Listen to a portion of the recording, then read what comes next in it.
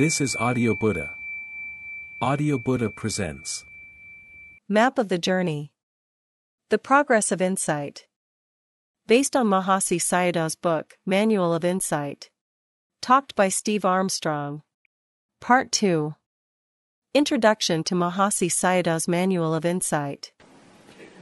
So the topic this weekend is going to be the practice of vipassana and the process you go through from beginning to end, you might say, from first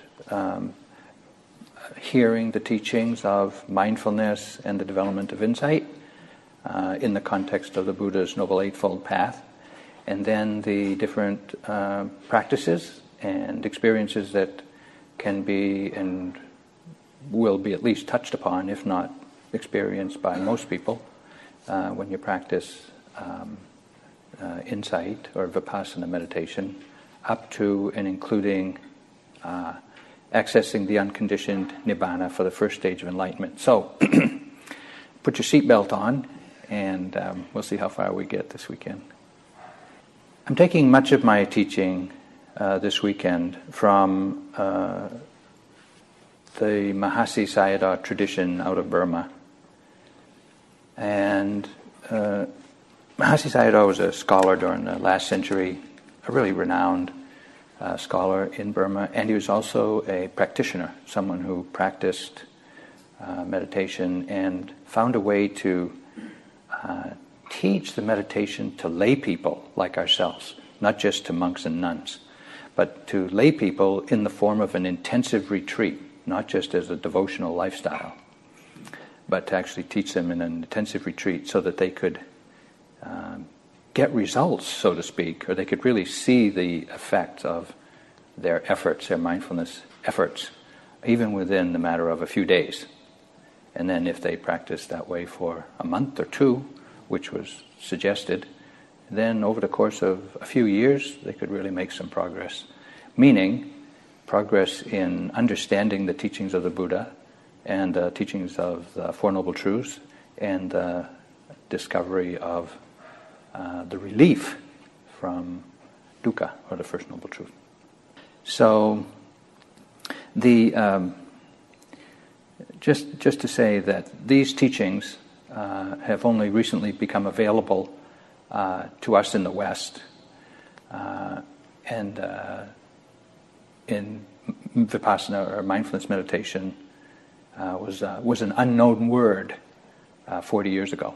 I mean, as popular as mindfulness is now, having even arrived on the cover of Time magazine, 45 years ago, the students from America and England were just returning from their years of practice in Asia and starting to teach mindfulness.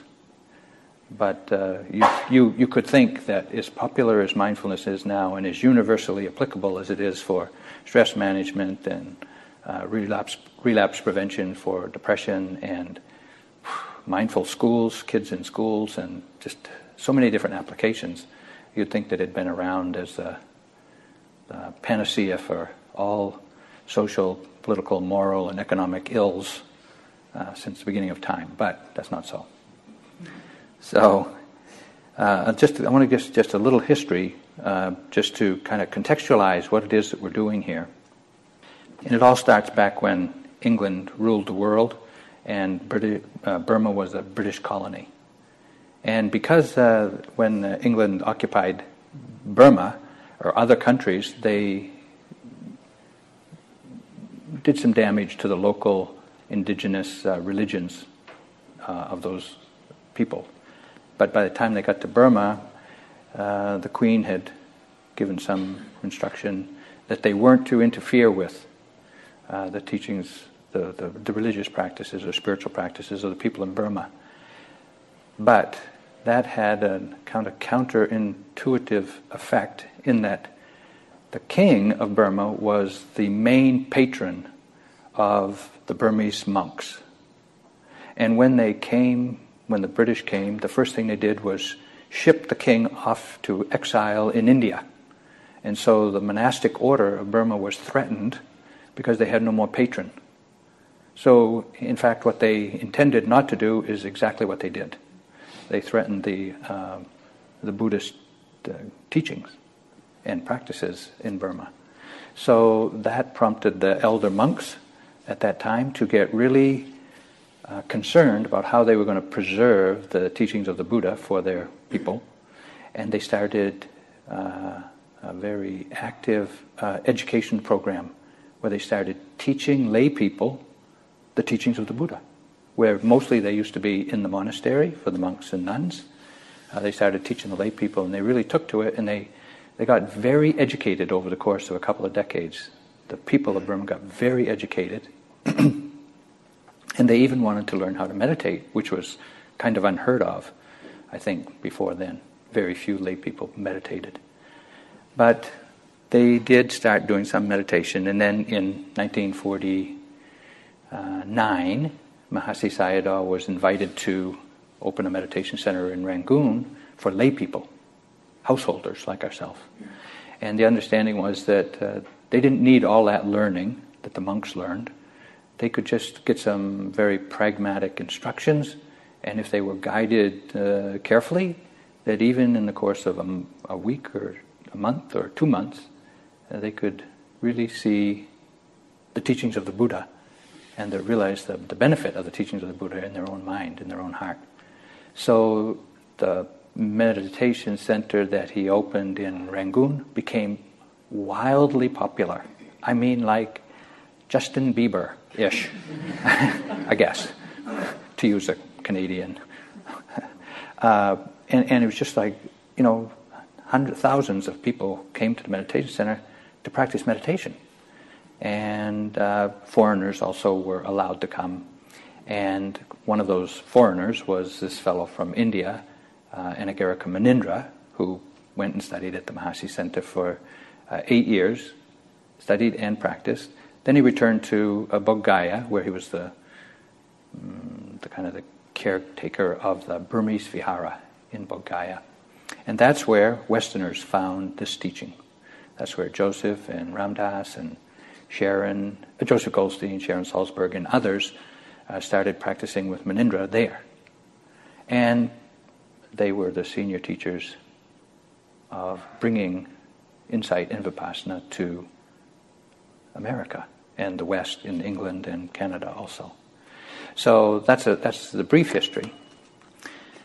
And it's important to note that in a lot of Buddhist countries, the practices for lay people was to be devotional and to support the monks and nuns with generosity. That was their practices. In Burma, they also were very supportive of the monks and nuns, but their understanding also included study and meditation for lay people.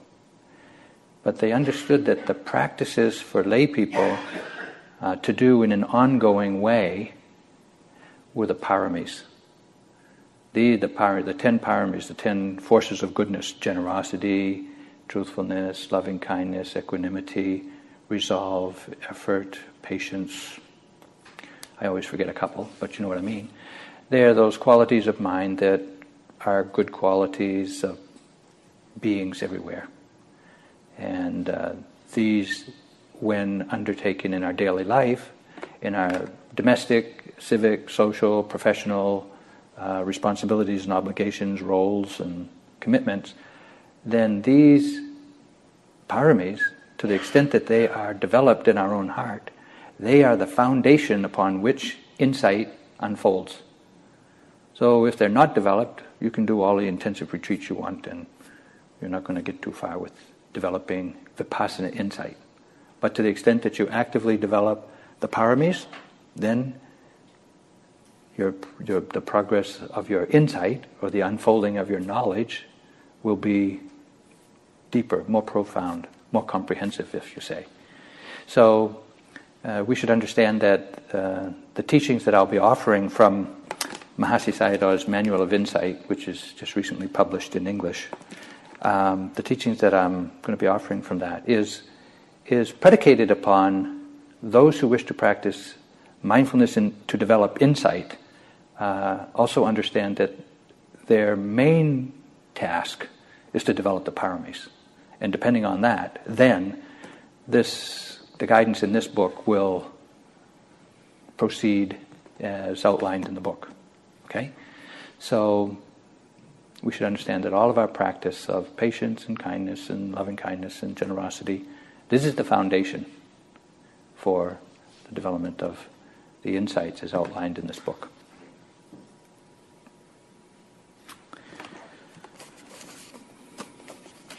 I just want to read a comment that Joseph Goldstein, one of the senior teachers in America who first brought this tradition of practice to the West, said in writing a foreword to this book. He said, "The widespread introduction of mindfulness, now taking place in America and other Western countries, has its roots largely in the teachings of Mahasi Sayadaw and his great ability to convey the practical means of awakening. Although mindfulness in its secular applications has tremendous benefits, it's helpful to remember that the original teachings of the Buddha are about liberation. That is, freeing the mind from those mental states that cause suffering to oneself and others."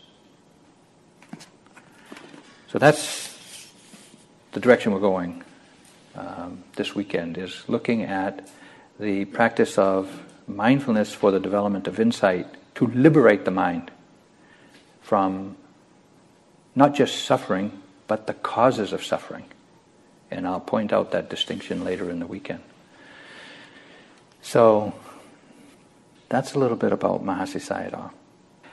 When Mahasi Sayadaw passed away, Sayadaw U Pandita, who many of you have heard about, became the abbot, or the chief preceptor, monk, at the monastery, at the Mahasi Meditation Center. And he is the Burmese monk that's most responsible for getting the teachings of Mahasi Sayadaw into the West, because he came to the West a lot and taught all of the senior teachers in the West, and many of whom ordained with him for a period of time. And I myself also went to Burma and ordained with Sayadaw U Pandita, stayed at the Mahasi Meditation Center for 5 years and learned this practice. So it was in the year 2000, which was 10 years after I had disrobed, and I'd been teaching for 10 years, that I returned to Burma. And in speaking with a former monk that I knew there, I asked him what he was doing, and he said he was going to translate Mahasi Sayadaw's book called The Way of Vipassana. And I said, you mean Mahasi Sayadaw had the book called The Way of Vipassana that hasn't been translated into English? And he said, yeah, it hasn't been translated into English. Just one chapter, chapter 5 had. And I said, well, that seems like kind of a big gap in those of us who are interested in practicing mindfulness and insight, and I should think that'd be a pretty important book for Westerners or English readers to have. And he said, yeah, it would be. It would be really important. So I said, okay, I would like to subsidize you to translate that book. So I set him up on a monthly stipend for a couple of years, and he worked on translating the book when he could, which is only a couple hours a day when he had electricity. That's the way it was in Burma at those days. So, but nevertheless, we got the book, and over the course of the next 14 years, we edited it and did the research to fill it out, and I now have to say that it's a pretty good-looking book, and it's got a lot of good stuff in it. And it was just released a month or so ago by Wisdom Publications in the States. So this is where I'm going to be getting much of my information also today. This and my own experience over the last 40 years. So I think one further clarification to add about the Mahasi Sayadaw's teaching of the practice of insight and what's called the progress of insight is that these teachings weren't invented or weren't original to Mahasi Sayadaw. This was an oral tradition from the time of the Buddha. And it was first written down in a book called the Patitsambhida Magga or 500 years after the Buddha passed away, and it was further elaborated on in the Visuddhimagga 500 years after the Buddha passed away. And then there's been a few commentaries on it since then, and Mahasi Sayadaw used as commentaries as the foundation for his development of his practice and understanding the way of practice. So it's not something invented just a few decades ago in Burma. It's something from the time of the Buddha that has been elaborated more fully for our benefit or for modern times by Mahasi Sayadaw, who observed hundreds of thousands of people going through his monastery and practicing in this way. So it's pretty well documented, pretty well confirmed by hundreds, thousands of people who practice there, including hundreds of Westerners who can attest to the efficacy of this method and these teachings and the value of progressing along this process of insight. But I have to say, as I expounded on it to some extent last night, it's not easy. It's simple, but it's not easy. And it takes a real dedication of energy and devotion to the teachings and to your own aspiration for liberation if you wish to reap the benefit, so to speak. But on the other hand, as difficult as it is, it's not impossible. So I'd like to read Mahasi Sayadaw's admonition. Is it an admonition? I'll let you decide.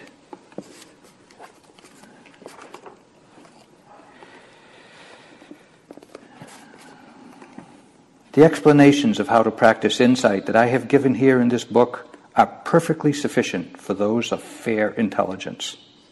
If they read this book and properly and systematically practice with strong faith, aspiration, and energy, they can surely attain the different insight knowledges as well as path knowledge and fruition knowledge, which is their way, or his way of saying enlightenment, or accessing the Nibbana, or becoming a stream enterer.